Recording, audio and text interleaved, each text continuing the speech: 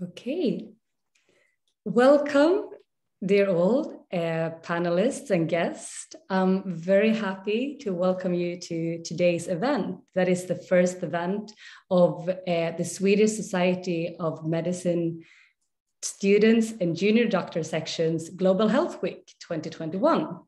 So the event of today is Glocal Health Equity, a panel discussion. And I'm very, very happy to present our panel, Miguel and Sebastian, Anton Lager, Hanna, Jerndal, and Olena. And tonight, we will start with individual presentations of our panelists, and then we will move on to the panel discussion. So this is the plan of the evening. We will have a small health break in the middle, so you have time to take a glass of water, a cup of coffee, or anything you need. Okay, I think we can start right away, actually, with individual presentations. So I want to welcome Hanna Jerndal to start.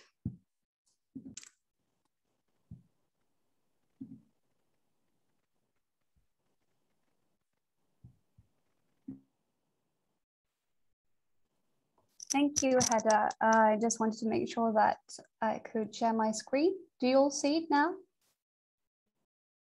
Yes, okay, perfect. So a bit of a last minute for me as well, because I guess these time a lot of viruses going through, except for COVID-19. And we had a few panelists who could not join us tonight, sadly, but I will try to give you just a short background on global health and social determinants of health. Let's see if I can change. There we go.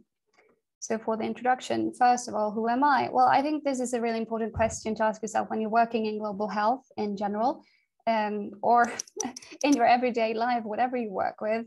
But especially when you work with questions that might be ethically tricky sometimes, or you really have to make sure who am I in this position, and what role should I have, which background do I come from, and what do I bring into this topic. I'm a medical doctor, and I'm a PhD student in infectious diseases at Umeå University. And I'm also a certified human rights and disaster medicine trainer from the IFMSA. So that's the background I'll try to bring to you today. So first of all, what is health? Well, I guess that most of you might know that if you're here listening today. But if you just look at the WHO definition, health is a state of complete physical and mental and social well-being, and not merely the absence of disease or infirmity. And this is probably not new for you. But then again, what is mental health? And just to be on the same platform for tonight's discussion, I'll give you the next definition. So a state of well-being in which the individual realizes his or her own abilities, can cope with the normal stresses of life, work productively and fruitfully, and contribute to his or her community. And I give you a little question there, and have these aspects been affected for you yourself during the pandemic? I guess for many of the patients I meet every day, they have been for sure. And then again, global health, what is it? So it's discussed also among people working in it, but this is somehow a official definition of it. I'll leave it there for you to read, but this is the definition of Kaplan et al. But it's study, research, and practice. And here, so you can see the word equity in health for all people worldwide, right? And you can also ask yourself, what is then public health? Well, they have some things in common. Here we see the words protect, maintain, and improve the health of a population by organized means. You have these preventive programs, education programs, different interventions. And I think this is also something important to keep in mind in today's discussion, like when you look at research and possible interventions. And also to add that it can also be combined with, for example, engineering, architecture, biology, social science, ecology, and economics. And then the question of tonight, health equity. I'm sad that we don't have time to bring all your different comments, but anytime you're free to give a comment in the chat if you have questions or if you would like to answer the questions. But I'll keep on moving because time is short tonight. And you might have seen this picture before. What is equity in comparison with equality?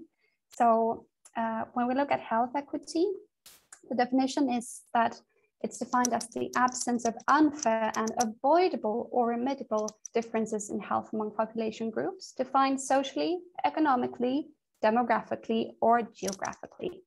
Okay. So then we have the social determinants of health. Another important thing to keep in mind for this discussion. So these are like all the different aspects that might affect a person's health, right? As you see in the middle here, you have the individuals, perhaps family, friends, and such. You have the individual lifestyle factors, perhaps exercise or the use of drugs or not, the kind of food you're eating, etc. You have social and community networks, and then all around these different aspects that might affect your health, food security, water and sanitation, etc. Yeah, for example, so you can say that education is really important. And I know that Miguel has been working with these aspects, for example, unemployment and job security, working life conditions, housing, basic amenities, and environment and climate, of course. As I am a disaster medicine trainer, I'm particularly interested in how these aspects are affected in a disaster.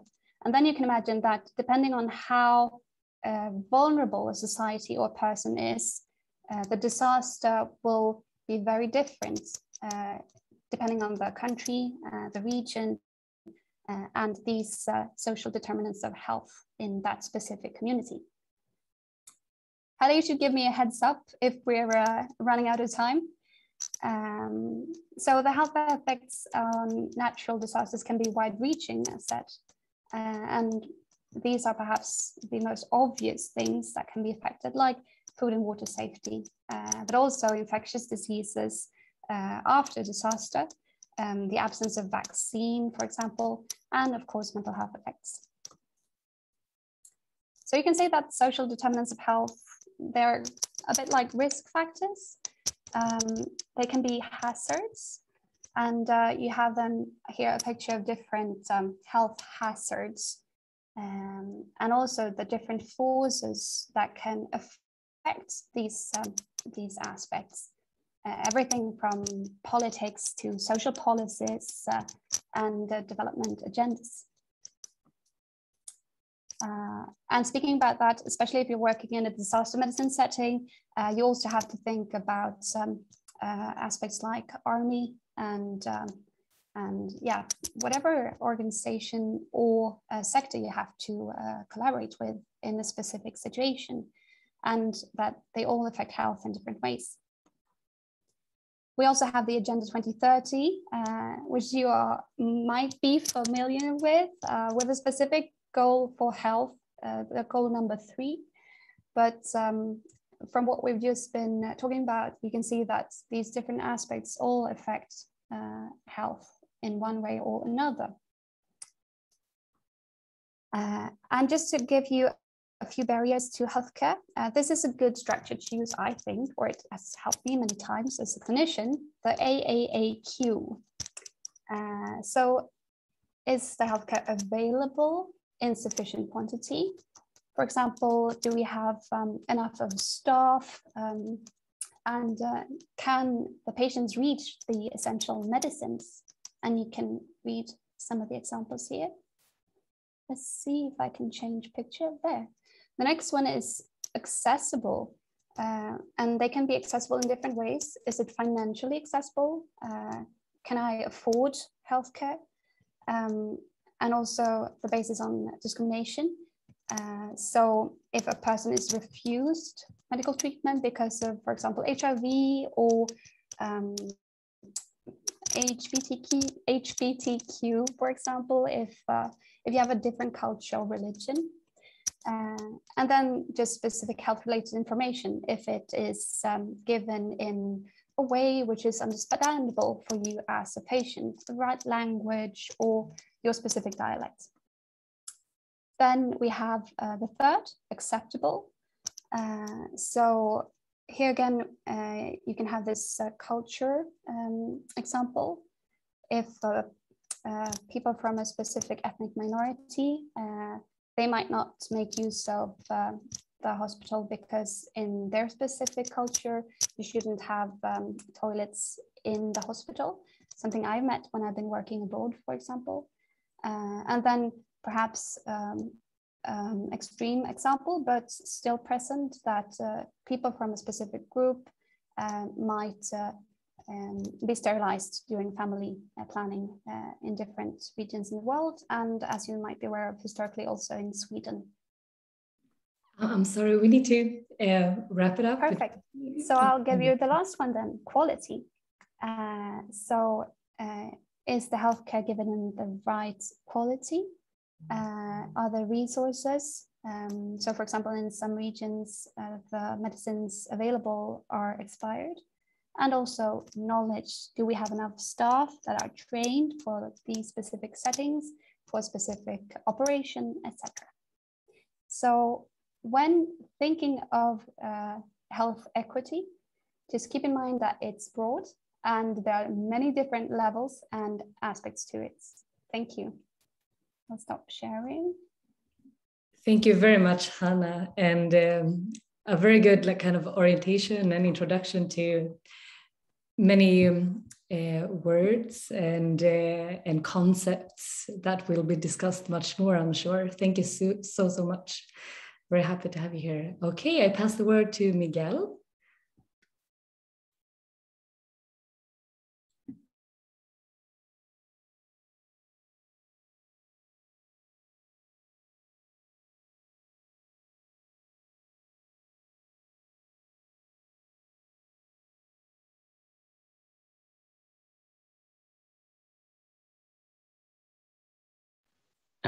Can you see the screen? Sorry.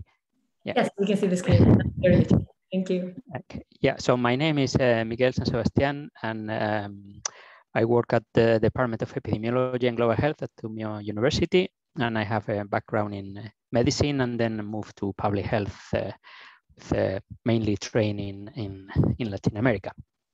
And in the context of, in our department, we have two, let's say, specialized groups. One is related to social inequalities in health, which is under the umbrella of this Observatory for Equity in Health and Healthcare.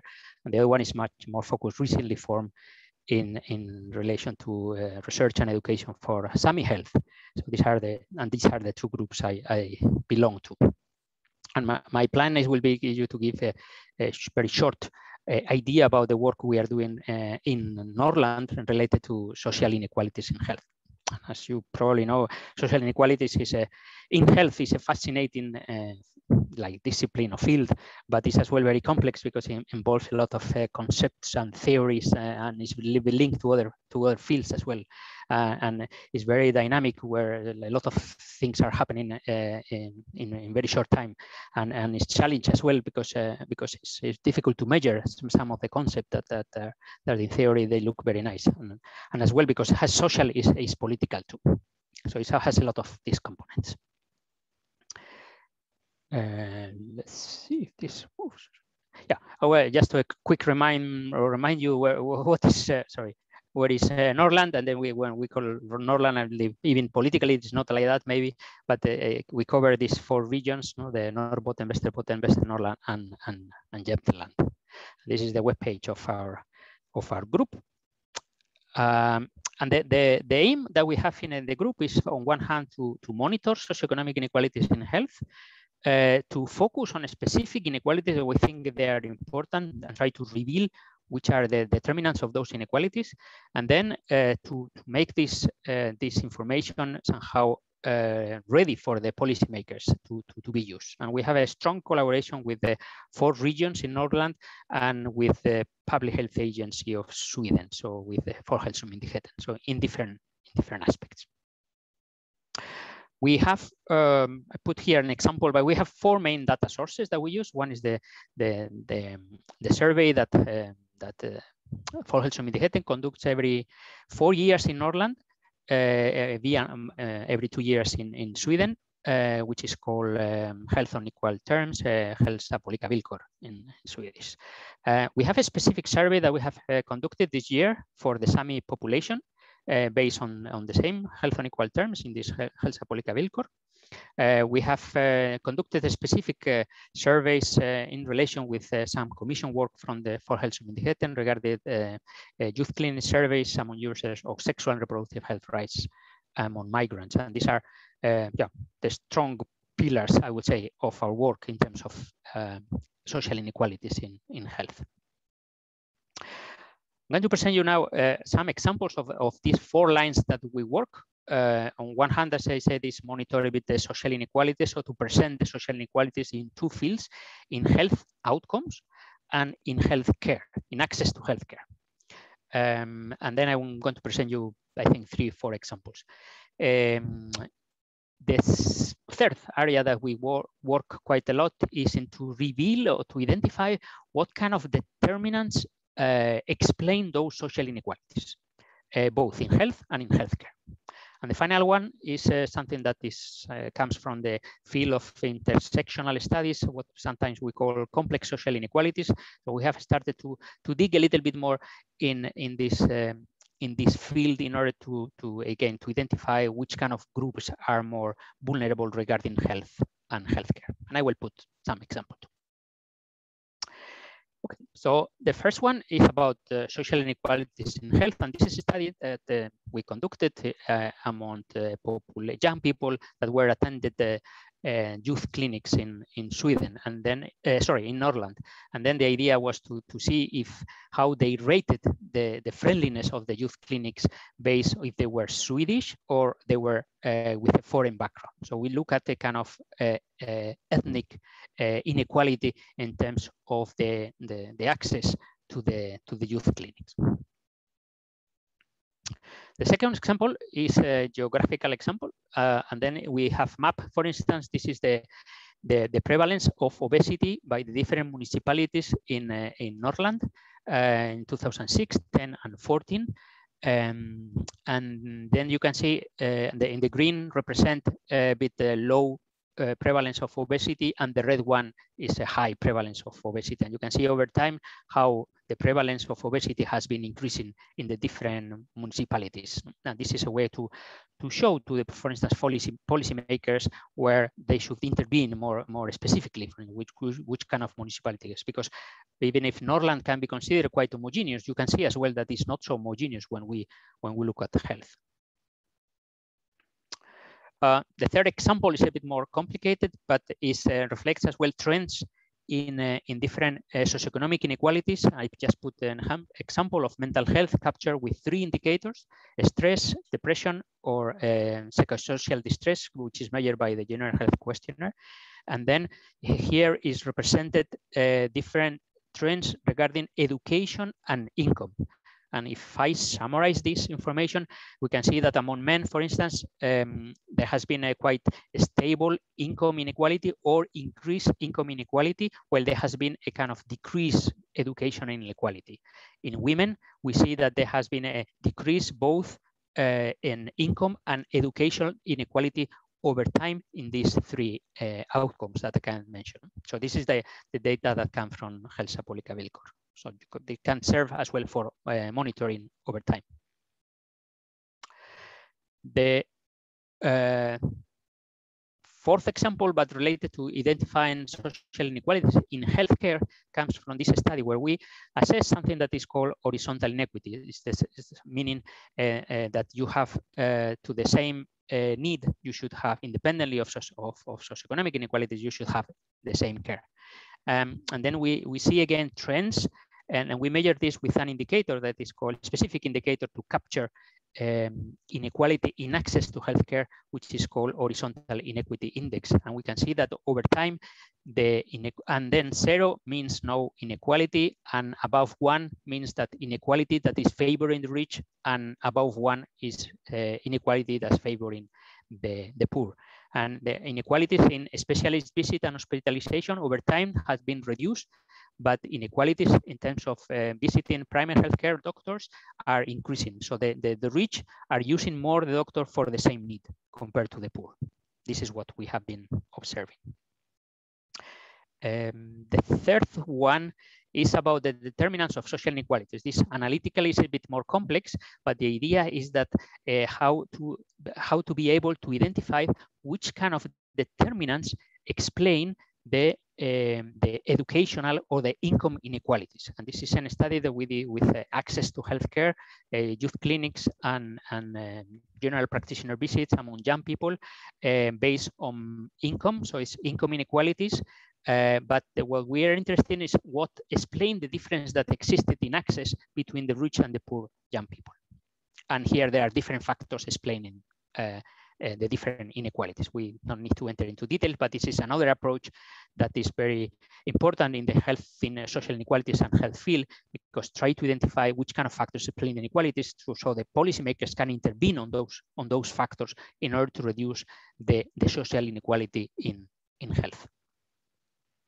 And the final one refers to intersectionality and what might be called this complex social inequalities. And there is this particular study apply one framework that is used by, it's called Jackson framework, what plays with some so that intersect different social variables. In this particular case, we put together education and sex. So we have, instead of having separately education and separately sex, we have high educated men and women, low educated men and women. So you have 4 categories put together, and then we can measure the complexity and the differences that exist in the different groups, and measure through some specific concepts which are called joint, reference, or excess inequality. And then here we show the crude one and the adjusted one. Yeah, and finally, I have just some kind of reflections that we have been discussing here, and we are not very clear either. But I mean, in general, policymakers here are well accepted this initiative that we have, this observatory. But there is questions about who should monitor, and is questions about funding, who should fund this. Is this really socioeconomic inequalities in health a priority for policymakers or not, or is just a discourse?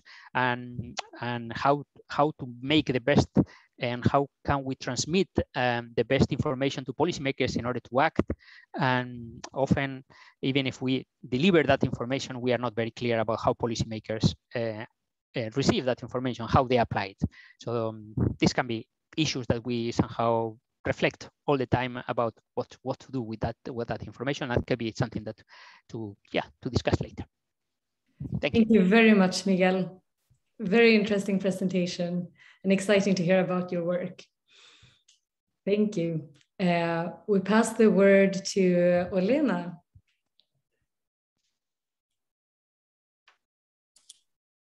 Thank you. I decided to share some slides. Hanna, I have a project on migrants and tuberculosis, and I thought I would share one of my presentations with you because it's a suitable topic to discuss. Just a second, I will find it, hopefully. Mm-hmm.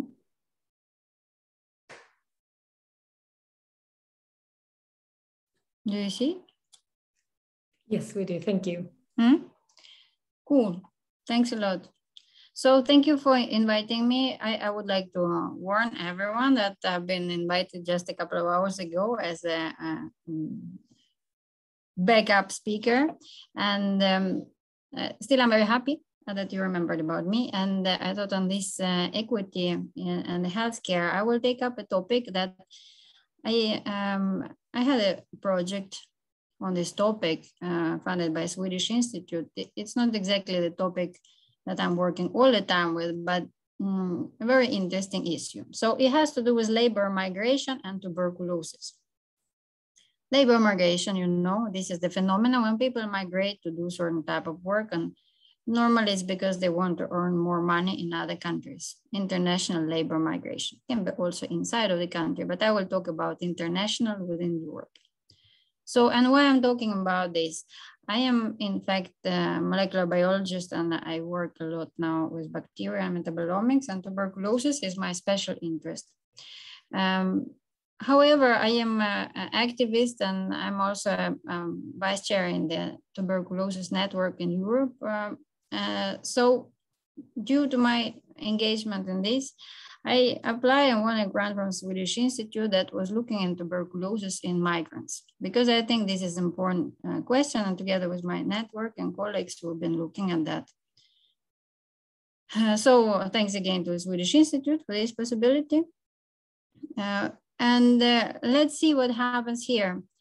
Europe is the largest region globally for the labor migration. Not everyone knows about that, but if you look from the data from International Labour Organization, you will see that 32% of all the migrants, work migrants, which are many people, it's globally 164 million people who move to receive a job, they are in Europe. So here where we live, and these are million people. And in connection to tuberculosis, that's also interesting, because tuberculosis is unequally distributed across WHO European region. So, you know, WHO divides globe in regions, and European region has 53 countries, and across those countries, tuberculosis is distributed very much unequally. The incidence differs dramatically if you look at this map, right? Do you see that? So Eastern Europe shines high here, but of course Sweden is not so much affected by tuberculosis anymore as it's been in past.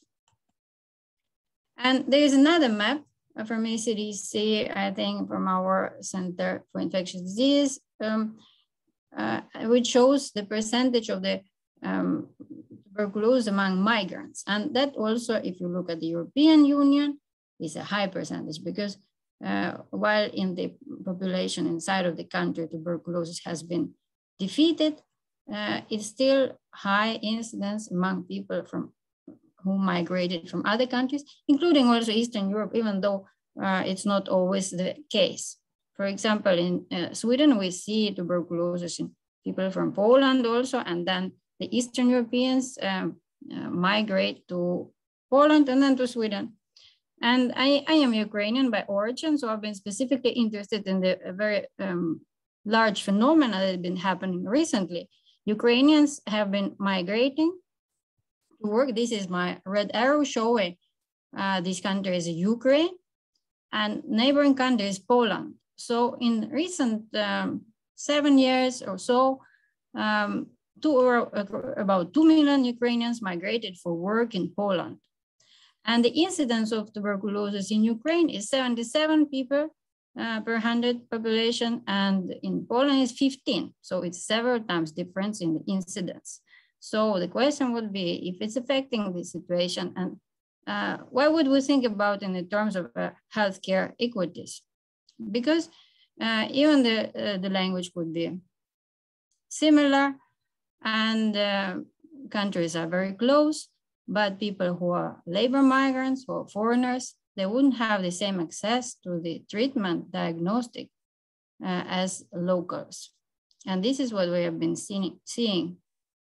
On a bigger scale, I would like to say that each country in the European Union has its own healthcare system. And if you think about the labor migrants, it's very difficult if you move from country to country to say, let's wait, where I'm now in Poland, in Sweden. So what should I have to receive my healthcare? Every country would put different things on you. You will have to show this and this. Here's insurance, here's not insurance. This disease, tuberculosis, in many countries covered, but not in everyone. In some countries, you will be deported if you have tuberculosis. In Latvia, if someone will find you on the border with tuberculosis, you will go home, you will treat your tuberculosis, then you probably can come back. Not like this in Poland. In Poland, everyone who is found with tuberculosis will receive treatment. for free. But on the other hand, they're not going to look for you. They're not going to actively search for your tuberculosis, like they do in Ukraine, for example. So Ukraine and Poland, two in size, very similar countries, with language-wise also very similar. And then a huge migration starting from 2008 and going through 14 revolution in Ukraine, social events, poverty in the country, so they move for a better life. There's no visa between Ukraine and European Union. So basically Ukraine is the largest group in the world migrating in the recent years. And so you will see that the curve of the tuberculosis incidence between Poland and Ukraine is very similar, the shape of the curve. But the difference in the incidence is huge. Mortality, for example, in Poland, about 500 people die of tuberculosis, but in Ukraine is over 5,000 people who die of tuberculosis yearly. You can say, but the curve probably everywhere the same. No, it's not the same. Here is a Swedish curve, and then this is German curve for tuberculosis incidence over the year. So definitely the Polish curve is connected to Ukrainian. And if you see at the map of Poland, the incidence of tuberculosis is high at the border of Ukraine. And then if you look at the highest top of migration, the decline of the incidence of tuberculosis in Poland stopped when the Ukrainians started to migrate there. So the conclusion, what I would like to say, that definitely when people migrate, especially labor migrants actively going back and forth to different countries, they might have their own diseases specific to their country. Now, generally speaking, I was talking specifically about tuberculosis, but it can be whatever other disease, endemic or prevalent among a special group of people. So if we want to have equities to the healthcare, then we should address the needs of those groups of people. And sometimes these groups of people are millions of people, and you have to do something about that if you really want to have an equal coverage. The vulnerable groups may not be covered by diagnostic. Migrants are vulnerable groups. They're people on the move, they're vulnerable groups, and then you need to think in the systematic changes, structural changes, how you provide them with diagnostic and care. So in conclusion, we need labor migration. This is the motor of our region. And then we also have TB elimination goals for early diagnostic and treatment. But then we have countries with variety of healthcare policies that no one understands. If you're just a simple person moving from country to country, how you can understand? So with this unequal distribution of tuberculosis, we would really need to address the needs of all the groups if we really want to address all the goals and also have a healthy migrating workers. Thank you very much. Thank you very much, Olena, for this very interesting presentation. Thank you so much. I will pass the word to our last speaker of today, Anton. Welcome. Thank you.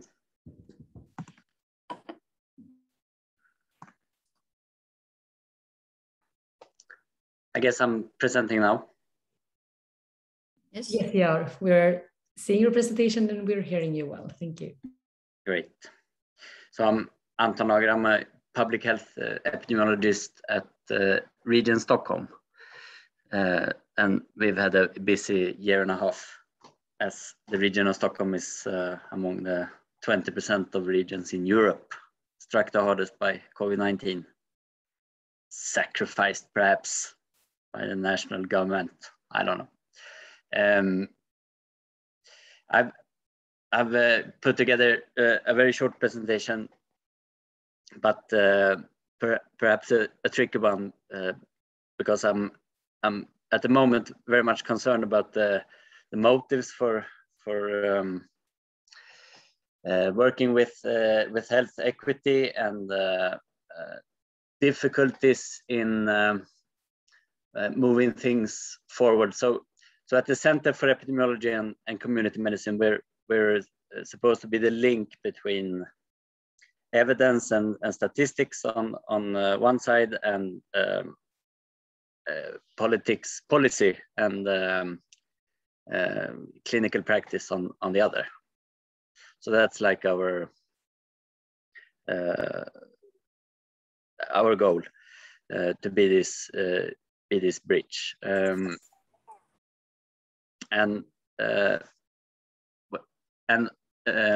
Health equity is very much on the agenda, more and more so. Perhaps paradoxically, because for the last 7 years we've had a right-wing bloc in charge, but still there is more and more focus on these issues. I've been in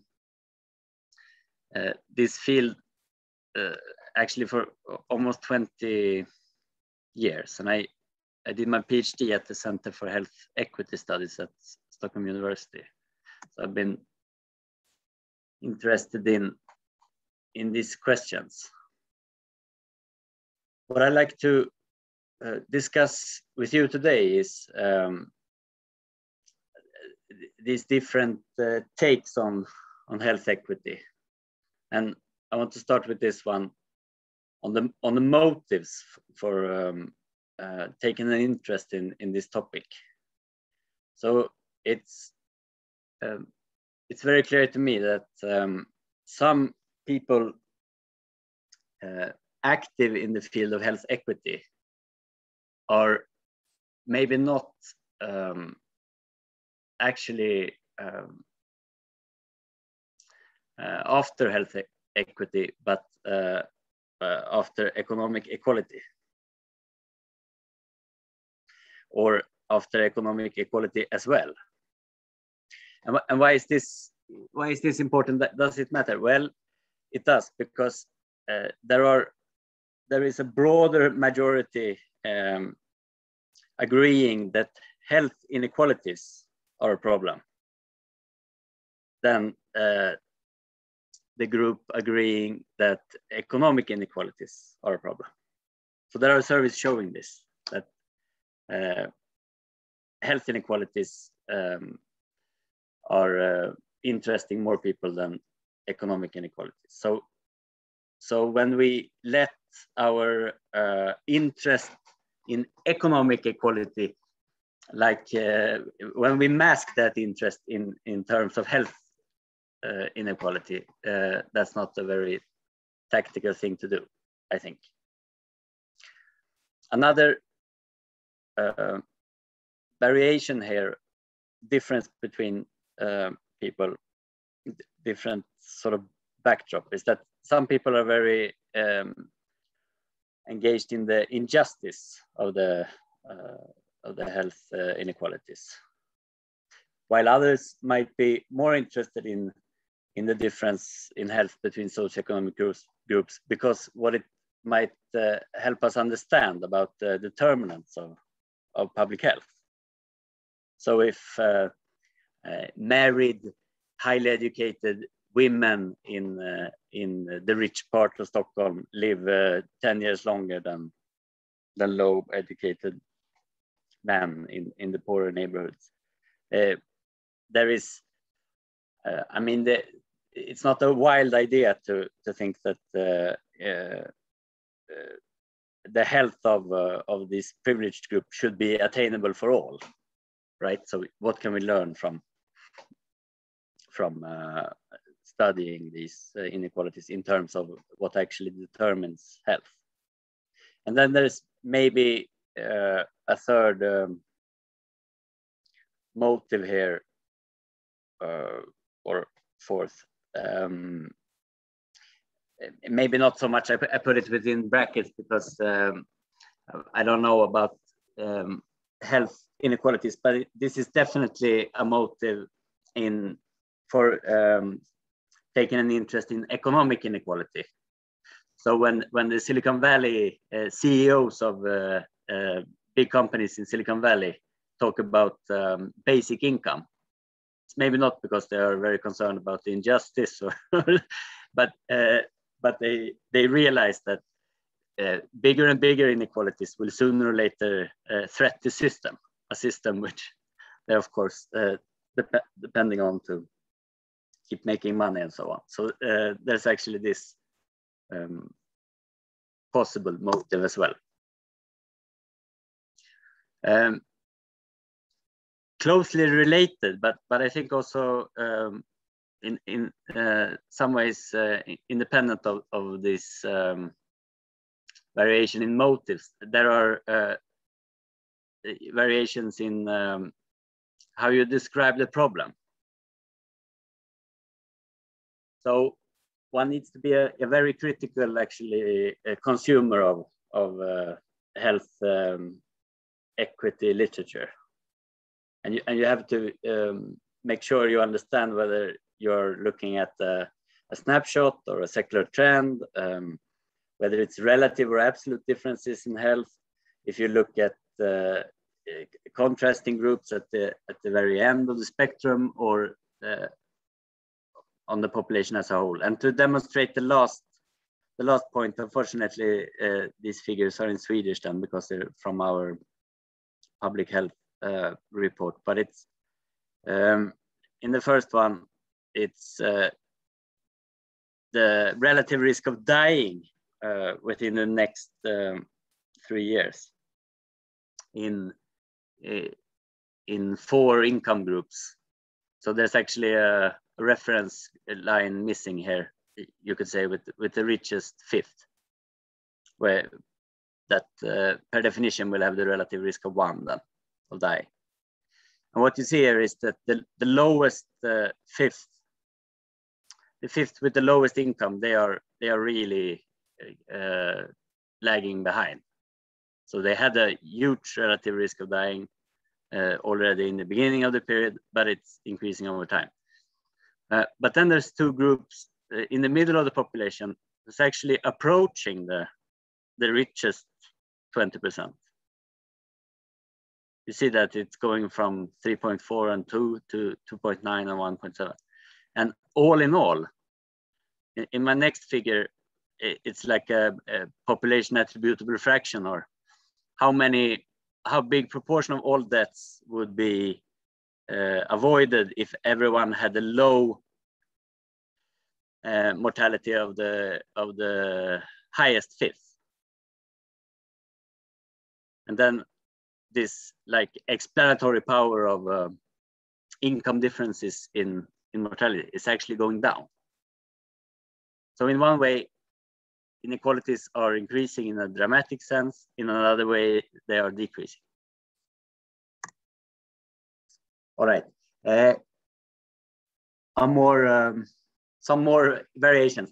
There are this idea among certain groups of public health workers that sometimes it's like the best solution becomes an enemy of a good solution. So maybe lower, if we had the lower blood pressure overall, the socioeconomic vulnerable groups would benefit the most from this. One way of lowering blood pressure is through actually blood pressure lowering drugs that cost like 3 crowns a day. But because we would like everyone to have normal blood pressure thanks to a healthy lifestyle, it's almost like we're not discussing other means of achieving this. There's also this variation in whether you think that there are trade-offs. Is equality sometimes, is there a trade-off between equality and maybe average performance in some way? Or do we even have to discuss it? Do we need, as in other fields, to be evidence-based? Do we need a randomized controlled trial or a natural experiment? Or is, for some reason, common sense more applicable here? And as Hanna actually was touching upon in her talk, what is our roles here as academics or public officials or MDs. And as you might have guessed, my take on all this is that I believe that improvements in health equity will come about faster if we find common ground and deal with economic inequality separately from health inequalities. If we are transparent about all improvements that are actually happening over time. So we don't write thick reports where all figures are showing something that a trend that we are concerned with, without being transparent, for example, about health or life expectancy increasing for most groups, although at different speed. I think improvements will come out faster if we stick to our evidence-based approach of doing stuff, and hereby staying more clear of politics. So in the Marmot Commission, for example, there were suggestions, policy implications concerning early life interventions, where there are a huge amount of randomized controlled trials. But then on the next page, you could have a suggestion about Tobin tax. Are there randomized controlled trials showing that a Tobin tax is a good intervention? No, it becomes clear to everyone that it's more politics than evidence-based. And then I think we need to wrap it up. Yes. And this is the very last thing I had. So thanks.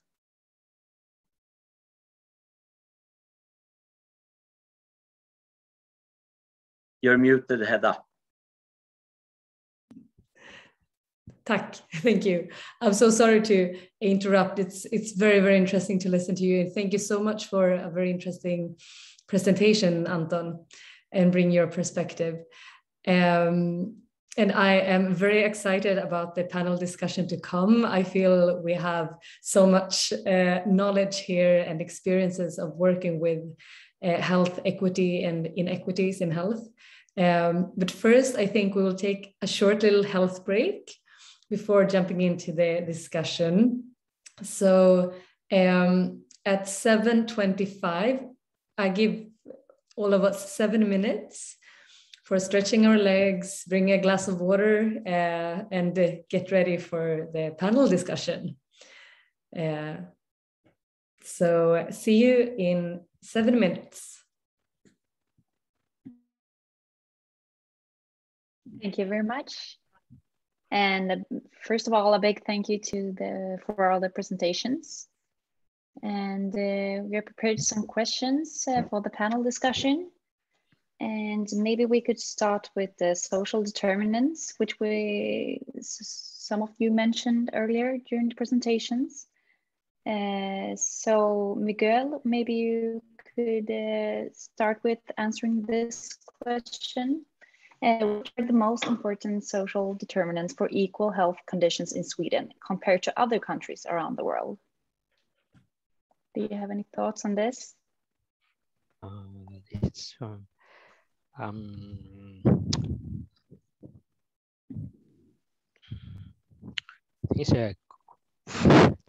a quite complex question.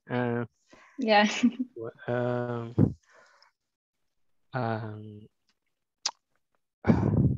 Well, if I have to just summarize or be brief and simple, maybe I think the most crucial, probably, determinant is the political system that we have currently. A political system globally quite neoliberal, which is favoring the richest people compared to the rest of the population, and that somehow reflects as well many of the policies that are existing in this country. So I think that the focus, the cause of the causes is the political structure that we have currently in the world, and by influenced in Sweden too.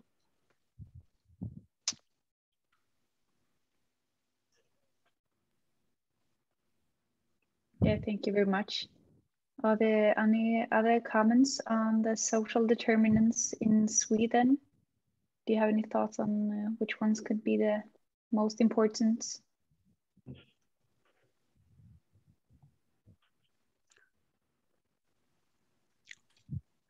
Most important, I would like to support Miguel a little bit on this. That political system is important, but social determinants of health, it would be the same all over the world. It's my opinion. I might be wrong, but this is the situation, how people are born, how they grow up, go to education, which kind of food they can afford, the working conditions, and all these determinants, they would stand for better or worse health. And in Sweden, like in the whole world, these things exist. And so if you were born in a poor family in Sweden, you got no education, you can't afford to work in the good working conditions, your health will not be good. These, I think, strong predictors all over the world. And if you're born in a good family that gave a good education, most likely you will further succeed with your health, and the expectation of your life will be longer, higher. So I think it's not any special Swedish style here. It's just like volume. Like I say, volume is a little bit different, not so much differences in the population in Sweden like in many other countries. Like say, if you say Ukraine, they're very rich people and very poor people. And then you can say, well, there's polarity. In Sweden, probably this polarity is less pronounced. This is my opinion. But Anton probably is thinking something different. You mentioned that the politics is probably should not look at the politics. And I have a question actually to you, Anton. Very interesting idea that you presented. I don't know if I understood it correctly, but you mentioned that one need to look at the life condition of people separately from their health. Did I understand it right? Or economic factors separately, or these determinants separately from the health? What I meant is actually, it's like, I want to encourage fellow researchers in this area to keep their like political opinions about equality in general separate from their work on health inequalities, because when they don't, or when we don't, this is seen by the politicians, and then the whole area is like it can be set aside as social democratic propaganda, right? Mm-hmm. So when I think my example from the Marmot Commission is quite elucidating actually. So when there are sections on preschool and so on, where there are randomized controlled trials ultimately showing that it's a good thing to have a preschool of high quality. It will help children, and it will especially help children from rougher socioeconomic circumstances. Great, then we're evidence-based and everything is fine. But then on the next page, you have something like tax on properties. It's obvious that there's no evidence in our medical journals that it's a good thing to have a property tax. All thinking people think we should have property tax, but it's also a very political thing. And when you put those two suggestions next to each other, you make it too easy for the right-wing half of decision makers to just ignore the whole problem. Discussion. Mm. Yeah, that I understand what you meant. I just to bring some debate, but I disagree totally. I mean, I think we should not, I mean, and at least our group here encourage to medical students, for instance, to get more and more involved in politics, because they are very, their political training is very small, and then they have to understand very well how politics work and how the ideology work and how much they are linked to the healthcare system that we have and to the different outcomes that they produce. I mean, it's impossible to separate cause and effect. If we do that, that's the situation that we have now, that inequalities in health are increasing because we don't want to touch certain structures of the society that are producing those social inequalities. And unless we put them together, yeah, nothing is going to happen. I mean, to isolate health and separate it from the politics, which is the origin of all the health inequalities, is yeah, I don't think it's the right strategy. But one could call it advocacy, probably. I think what Anton means here is not to engage into these political parties' games, because ultimately they just want to fight for power.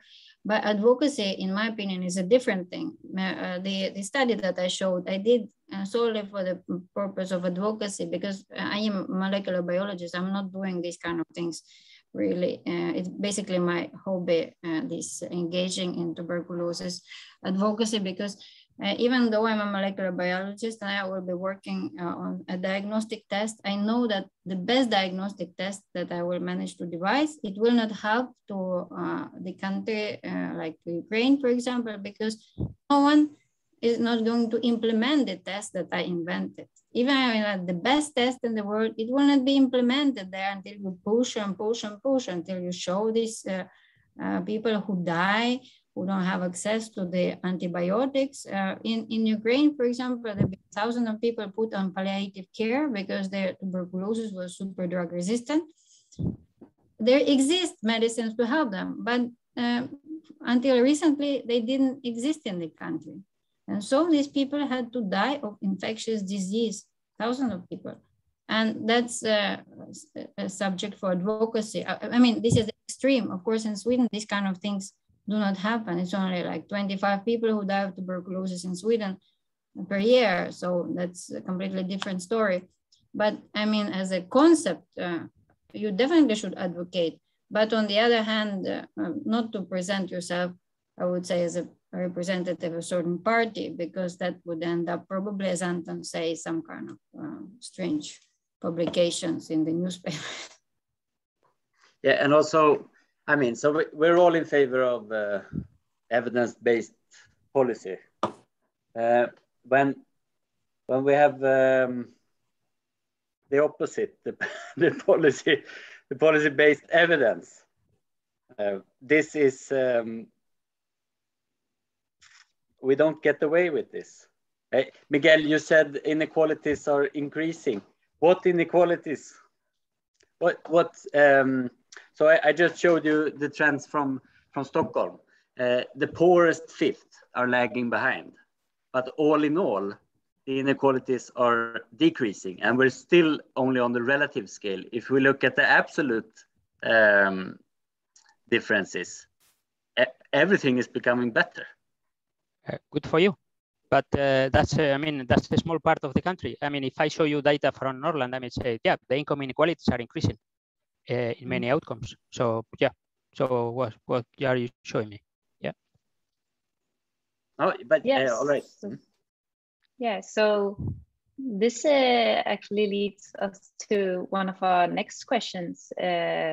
The different parts of Sweden, and how does health and access to care differ across the land? So Hanna, maybe you could have some comments on this. Yes, well, it's really interesting to follow the discussion, I think, and also interesting that we're not always streamlined. Makes it more interesting, doesn't it? Well, I've been working now in a primary healthcare center in the rural part of Västerbotten for 3 months, compared to when I've been working in the primary healthcare center now in Umeå, central Umeå. And I mean, it's really interesting when you look at the Swedish law, the right to access healthcare and how it's supposed to be equal and equitable. but of course there are huge challenges to this, and to see that, for example, if I have a patient with a cardiac arrest in the center of Umeå and compare that with a patient who is in Kittelfjäll or Storuman, and well, by car it would take like perhaps 5 hours to get to Umeå University Hospital from Kittelfjäll. Storuman is like 3.5 hours. Yes, sometimes you can use a helicopter, but then the weather condition must be right, and you cannot have as many critical patients at the same time. So of course we have differences in the country, just looking at the regions, and not even mentioning people that might not access healthcare depending on their legal status, or if they are asylum seekers or undocumented, EU migrants, etc. So, I mean, for me as a human rights trainer, health is a human rights. And we have also it restricted by law in Sweden. And I think we have a lot to discuss here also when prioritizing, for example, as Miguel showed, what patients can actually access healthcare. Is it the ones who really need it? Or is it the people who are in a position to seek it and ask for it more? And who is it actually available for today? So for me, as quite young doctor, I think we have a lot of challenges ahead to really make sure that the most ill get access to the healthcare. Yeah, and that experience that you have had in here in Storuman or in Klippfjäll or Lycksele or wherever, then you can I mean you can see it as well in population-based studies, because then when we see that, I mean there is around 15-20% of the population that refrain to go to the healthcare because they cannot afford it. And there might be different reasons why they cannot afford it. But when you somehow disaggregate those data, those in rural areas obviously are refrain much more. Those who are migrants are refrain much more. Those who are Sami are refraining much more. And those who are poor refrain much more in both in absolute and relative terms. So that's how it's expressed later in the population-based studies too. And I mean, it's also interesting as it's so broad, as we said, like all the different socioeconomic determinants in health. And I mean, it's most individual for each person, what will affect your specific health. You can go to yourself and think about it. And what barriers are there to healthcare for you? And I try to think about that with every single patient I meet. I mean, for some people, they go to healthcare centers every week, or it's just a standard thing. And other patients, perhaps they've thought about going there for years, but they didn't know how to access, or they were afraid. Somehow they had a bad experience. There's so many different things to take into account also.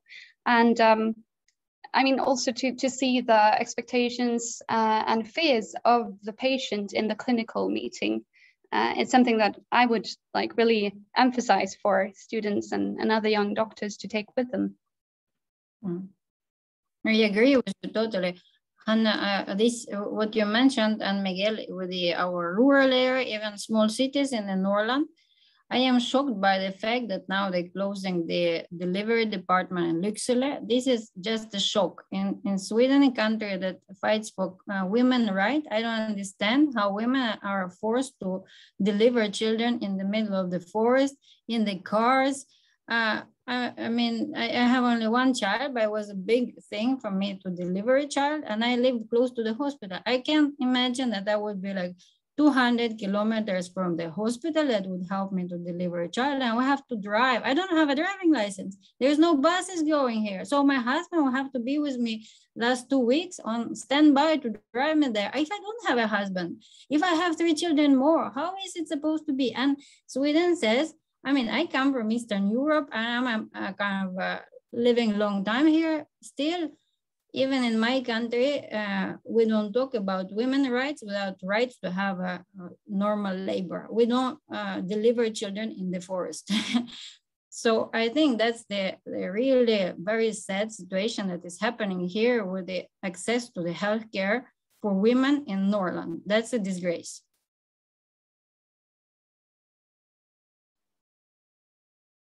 Yeah, thank you for all these different perspectives, and very interesting to hear some clinical examples as well from you, Hanna. And we talked a bit about the migrants and their health. Olena, do you have any thoughts on what the main challenges in migration health equity in Sweden is today? Migration, yes, of course, in terms of tuberculosis, we can say, if since this is close to my area of study, I know the situation. The tuberculosis is mainly prevalent among migrants, and also it's complicated because migrants don't have such a good access to healthcare due to the language and stigma is one of the things.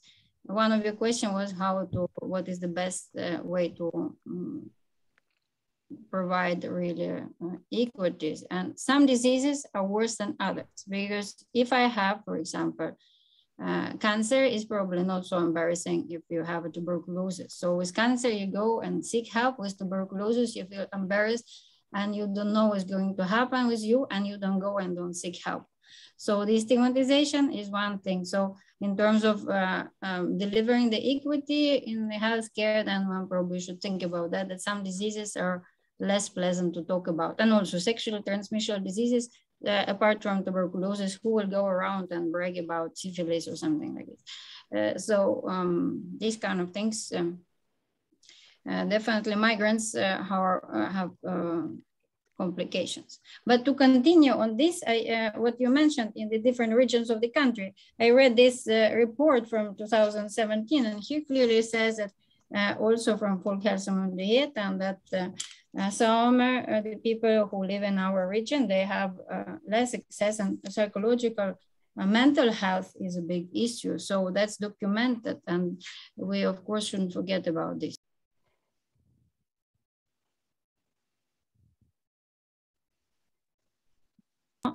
Also the Tornedal, and this report, you know, this report that is here, do you see it?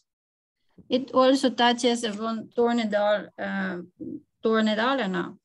I don't know what they're called in English, but this is a part of the population living in the north. And these people associate the access to the healthcare through their language, because they still use, I have a couple of friends who speak this language with their family, but they speak Swedish outside. So some older people probably have some certain issues with this. And since they're not even migrants, they're Swedish people living here. And I think that probably they should have some support in their language in that sense. I think Anton wanted to add something. Yes, I'm taking my role as the devil's attorney very seriously. So I have to point out two things. One is that before we have written extensively on COVID-19 now, 3 reports demonstrating the huge socioeconomic differences, but and also differences by country of birth. But before COVID-19, being born abroad was related to lower risk of dying in Stockholm. So contrary to many people's ideas, and probably because you know, we only accept the strong.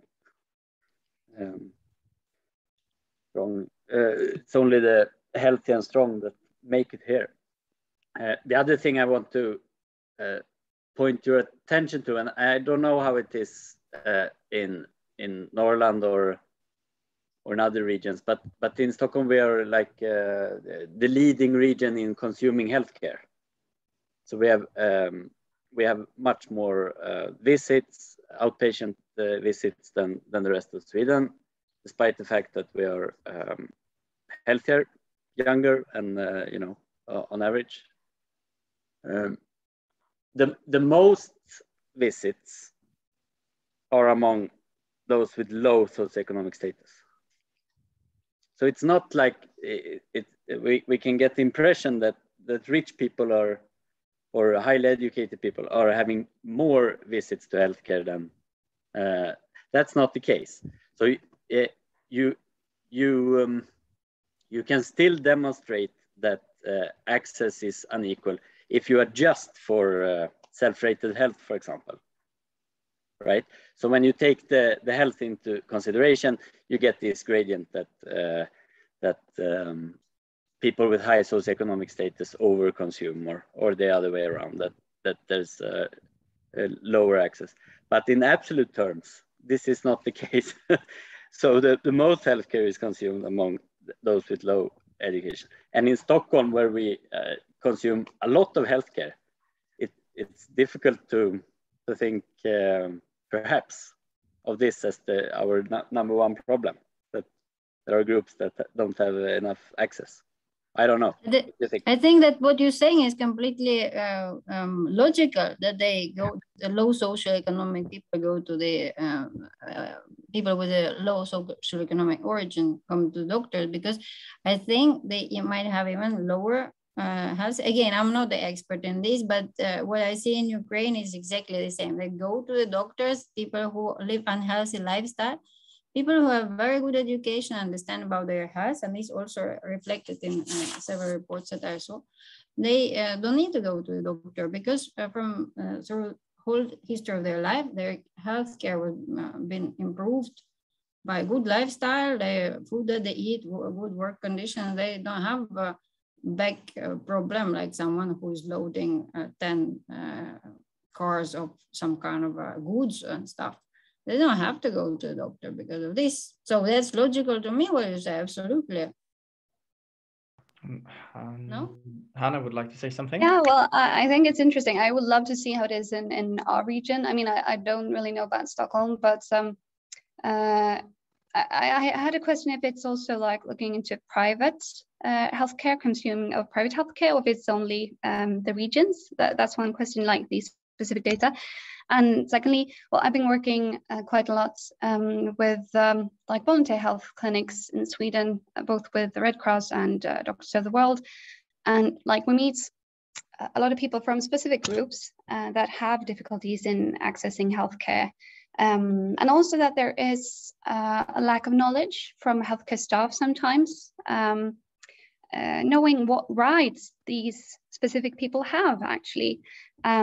So they are not getting access to healthcare because someone in the reception does not know how to register a person without a Swedish ID number, or perhaps they don't know that in some regions in Sweden, asylum seekers has the same right to healthcare as anyone, but in other regions they don't, because now it differs on a regional level. So I mean, I would love to see actually more about how it is in our region, and I will check it out. And yeah, if you could add a comment on that, if it was also included in private health canton, it would be interesting.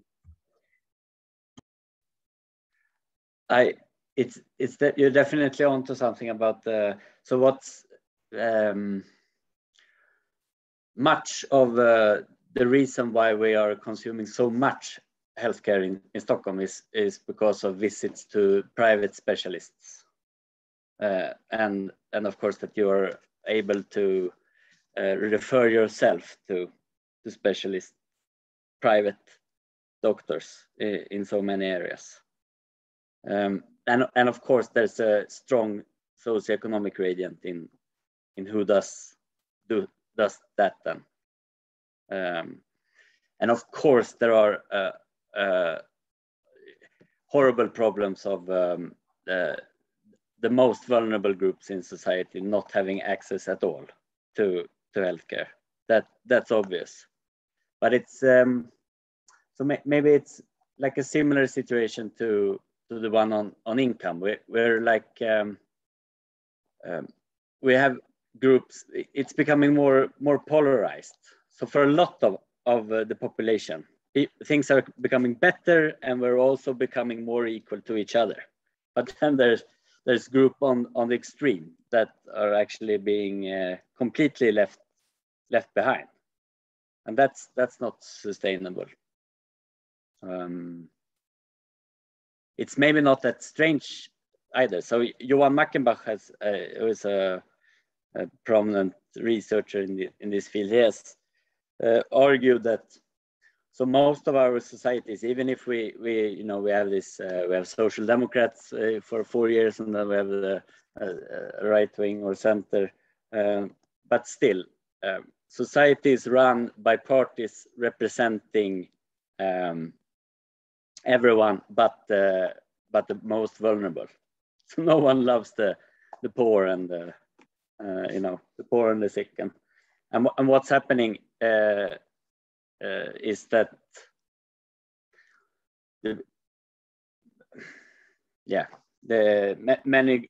for big groups in society, things are actually becoming better and better, and also they're approaching each other. But there is this group on the bottom being left behind.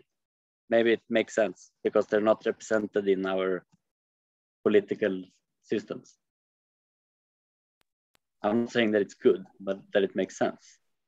I just wanted to lift, I feel there are a few of Hans Rosling's possibilistic aspects in what you were saying, and yes, if we look historically, Sweden has come a long way when we look at healthcare. But what I see also is that it's difficult to conduct research in a good way and really include data from specific vulnerable groups still in Sweden, to get this evidence which is needed to actually form the right policies. And I know it's something that we might all be aware of, and I think that we have to work more with this, and also to be better at including people from different groups and minorities when shaping research projects in general. I agree with you also, and I think this other study that I took a look at, it's called Next Step Towards More Equity in Health in Sweden. How can we close the gap in generation? By Ole Lundberg from the Department of Public Health Science, Stockholm University. So this guy argues that, as you say, the measurement of inequities is still not addressed fully. So some area, also like Anton says, some group of people might be not even included in the measurements, and there is no systematic assessment of how their health is and depending on which factors. So I don't really know what's going on in establishing those tools for measurement, but it seems like several committees has been established. So probably these committees will approach the tools or design the tools. That must be something ongoing. Or maybe Miguel would know more about that. Sorry, Olena. Maybe Miguel would know more about Miguel, yes. Well, no, I think, again, I think this was a very good report. I think the report, if I remember well, was mostly based on issues related to education. Income was a bit hardly touched, for instance. I think it has good recommendations, but one thing is the recommendations, another thing is what the politicians will take from that recommendation. So I think it was commissioned by the government in order to, but I don't think the government has cared enough about that document. I was thinking maybe we could move on to another question, if that's okay with everyone. I was very interested to hear, and you've touched upon this, we've discussed it a bit, I think, but I'd like to hear more of your thoughts about the question about what health promoting interventions make the most difference for individuals' possible health, and where you think we should focus our public health efforts, I suppose. And you all have different fields, right? So I'm not really sure whom to ask to start. I'd be curious to hear what Anton has to say. We are very much inspired or affected by the estimates from the Global Burden of Disease project. So and what's very clear there is that although only 5 to 10% of Stockholmers are now smoking, smoking is still responsible for 10% of all DALYs, you know, the disease and premature mortality. And of course,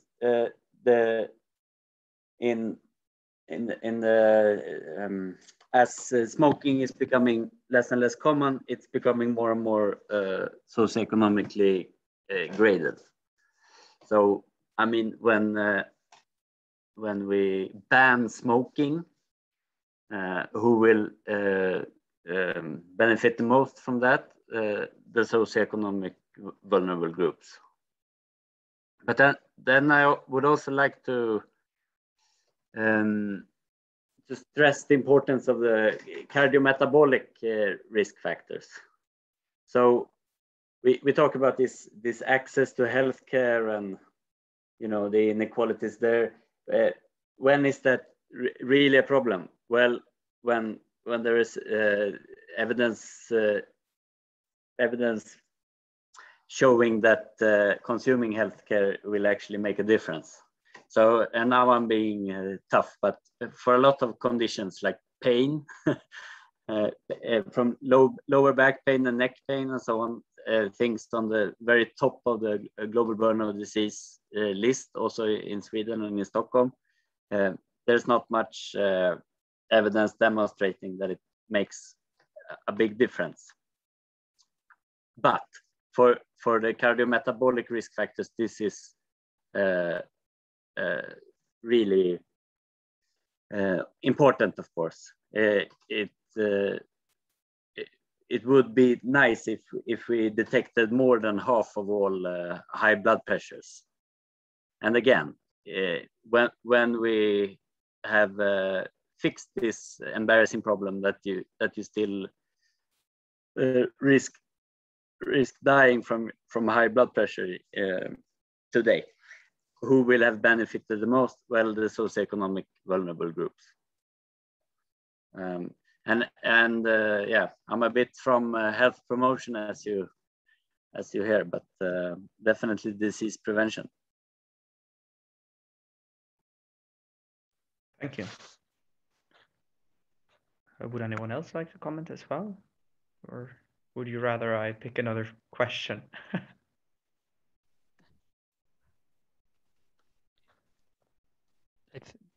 Well, I don't remember exactly the question, but the question was about if we believe that health promotion interventions are useful. Definitely, I could think that they are useful, but I think as well the most, while we know quite a lot about what things work for what problems, we know very little about what kind of interventions work for decreasing the health inequalities.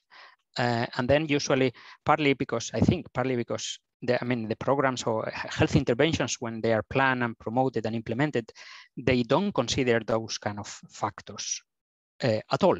So they are thinking mostly on decreasing or increasing, decreasing ill health or decreasing health, but they don't think much. They are not implemented or planned basically for trying to reduce the gaps. And therefore, when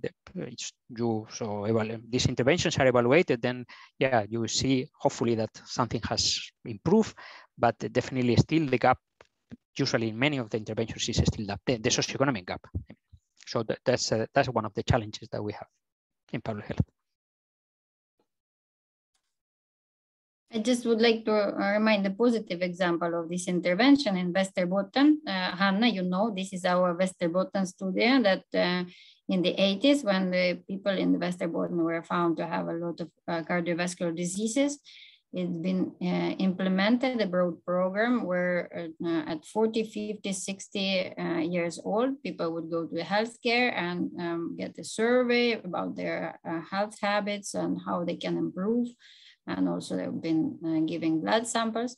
So that actually improved. And since then, the heart attacks diminished, as I know, in the region. So that's kind of definitely amazing thing. And it was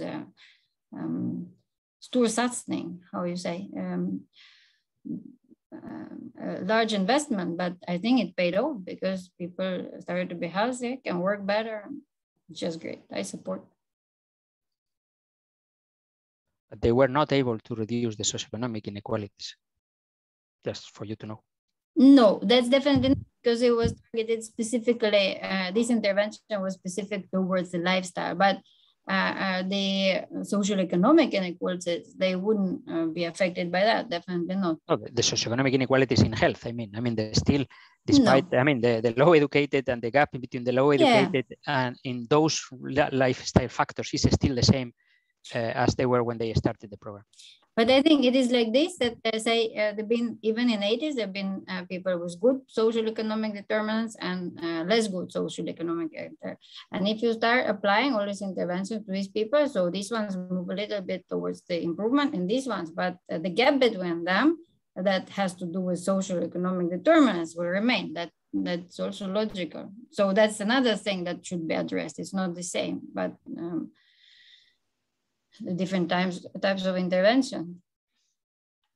Also, interestingly, only 20% of the deaths supposed to be prevented was from cardiovascular disease. That's also food for thought.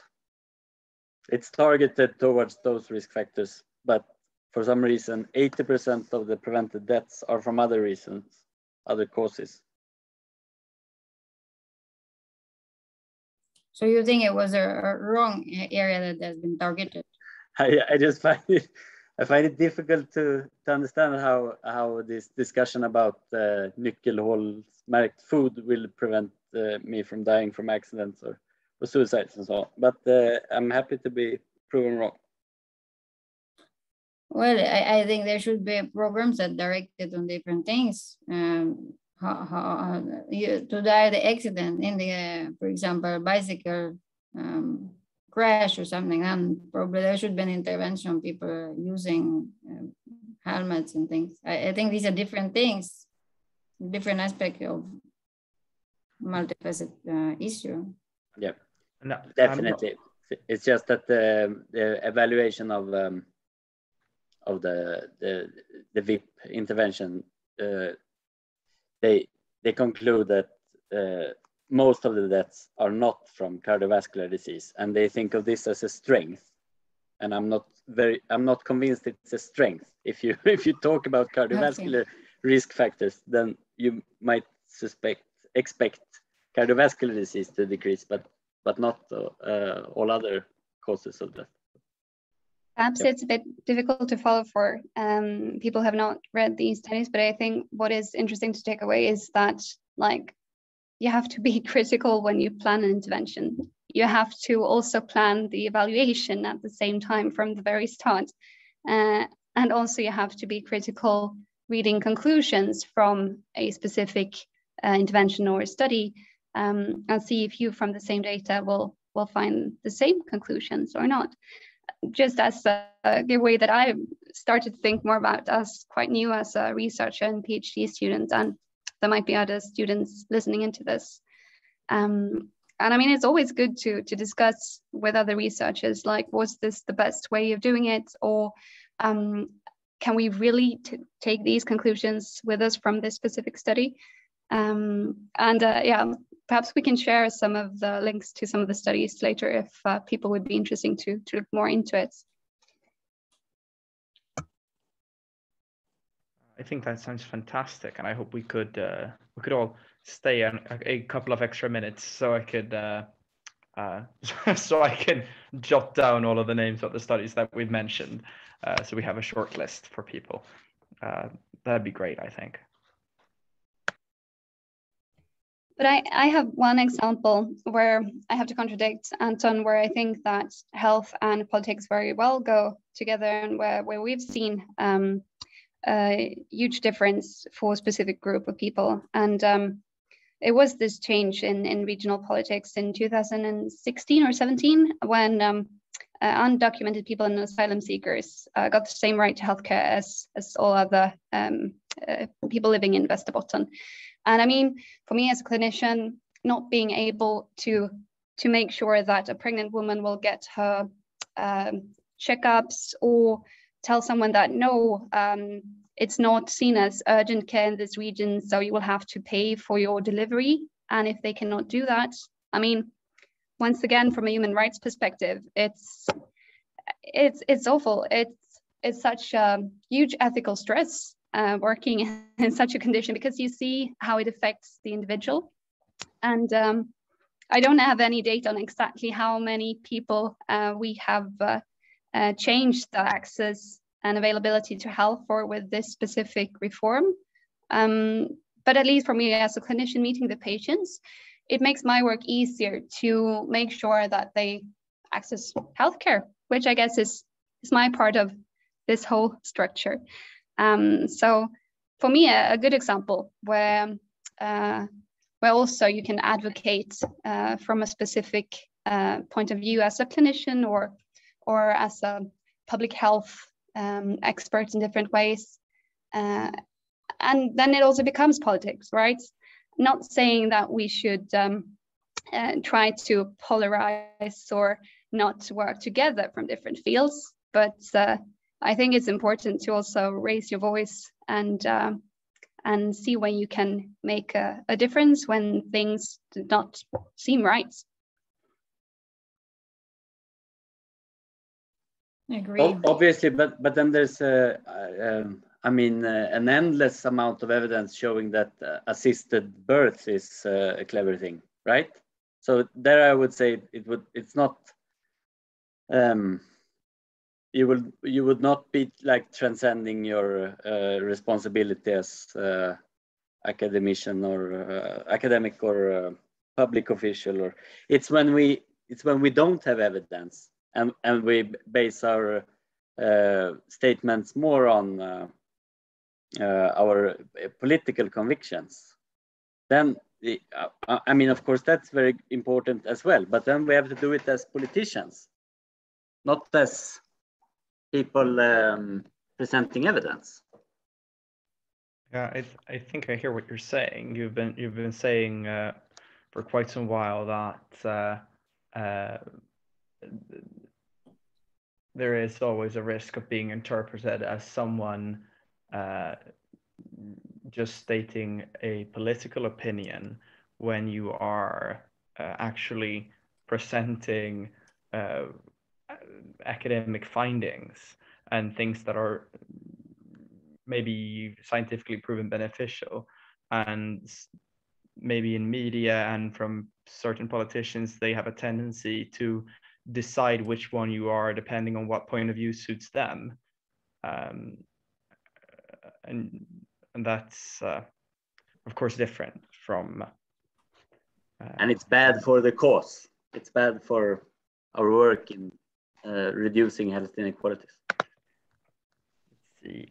Did we have any questions from the from the chat for the panel? I have dropped out inadvertently because of network struggles, so I cannot back in the chat. So I'll have to pass that one to Agnes. Yeah, no question right now, but we had some question from before, more focusing on research. And since this is a very difficult topic in many ways, as we heard today, it's important to think about the ethics and how to do research on the more vulnerable groups in an ethical way. And maybe Miguel, you have some thoughts of this with your experience? Well, yeah, I mean, I mean, how to do that? I don't know. I mean, it's just, I mean, no, I don't know. I think we should be very, as you said, very respectful about the other and think quite a lot about the other, trying to understand that other person. I mean, if we go with that attitude of respect, I think, I mean, yeah, the other things will come. So I think that's the essential, that we try to understand whatever is going to be that other, no, the person that we want to increase the knowledge about.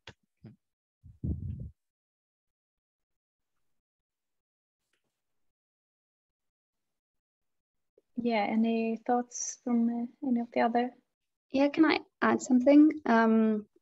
I just was contacted by a research group, and they wanted to conduct a specific program for migrants just arriving in Sweden, but for specific treatments. And they thought that this might be beneficial for this specific group. And like trying to explain for this group that this is a group of people just arriving in Sweden, and then approaching them with a specific treatment as healthcare staff. Of course, it gives a lot of difficulties and things to take into consideration, especially if this group has not had the chance to meet any health professionals yet in Sweden.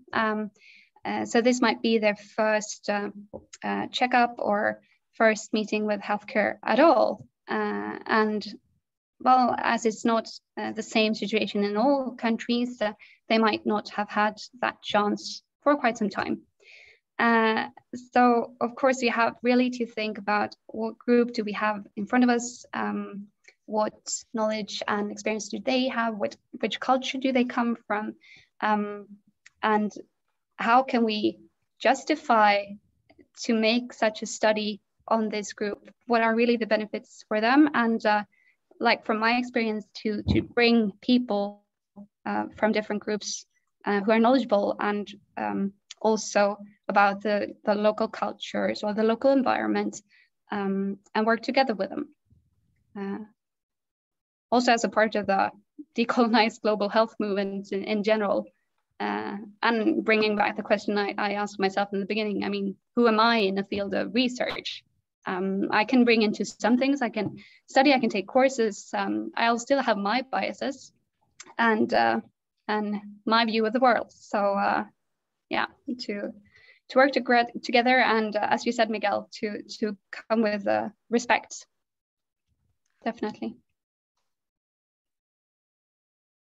And when you work with specific minority groups, that that respect as well takes a lot of time, because it requires a process of communication, a process of discussion, a process of understanding.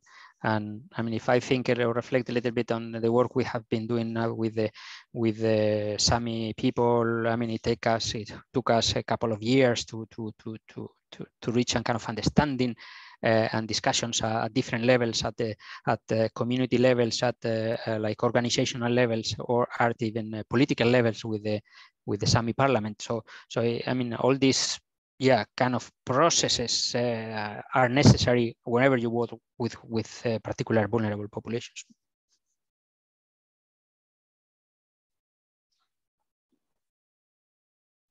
Thank you very much for that. Maybe we need to wrap up now. May I say one thing? Yeah, just to comment on what Hanna said about the challenges in ethics that doctors sometimes have faced. And I have a couple of friends who wrote this article I posted in the chat. They work in UK, and then in 2014 in UK there have been changes in the legislation, who to charge or not to charge for the healthcare. And so it appeared that a large proportion of the foreigners would be charged for the help with their potential tuberculosis diagnostic and treatment. And so these guys, they look at the delay in diagnosis before the new legislation and after, and that actually they saw the extension. So it was not there was a delay in time to diagnosis in these groups. So there is like not only ethical problems, but which they absolutely face, these guys, my friends, but also the factors connected to the infection disease severity and transmissibility, because the longer the person is sick, more transmission can occur, the more advanced, say, tuberculosis will be, and more extended treatment would be needed probably, and that also costs money, all these activities. So the politics also has a role here, and that should be taken into consideration, which kind of decision would affect vulnerable groups will be taken.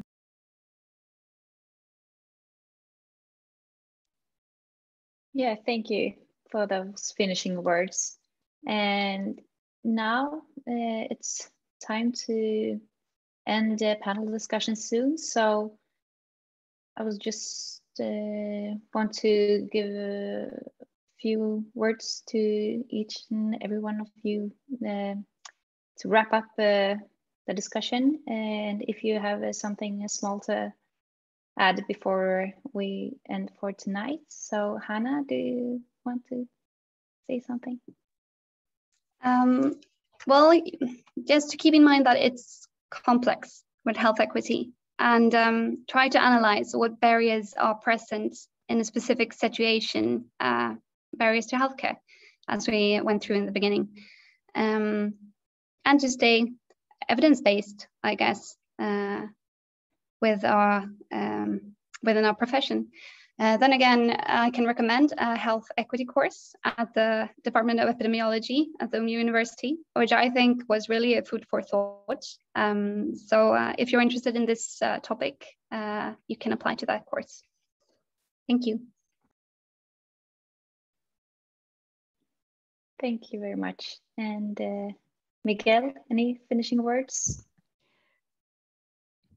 I think your clinical work in the future, will be much more enriched, and you will have a much more deep perspective and understanding of the patient if you are able to connect your clinical work with research, particularly research on social inequalities in health.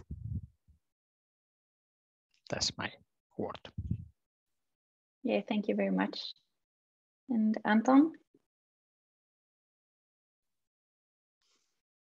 Yes, speaking of the last topic we touched upon here, dealing with special vulnerable groups and so on, I just want to remind us that there is a different setting when we do public health work. So if someone shows up at the ER with 37 knife wounds, we need to do something from like an ethical perspective, irrespective of the evidence, right? So even if there's no RCT showing that we can help you, we have to do something. There's an imperative. But when we're talking about groups or people that might not even agree that they are subjects or at risk, there is a the stakes are much higher. Then we really need to have solid evidence that what we're doing when we're intervening or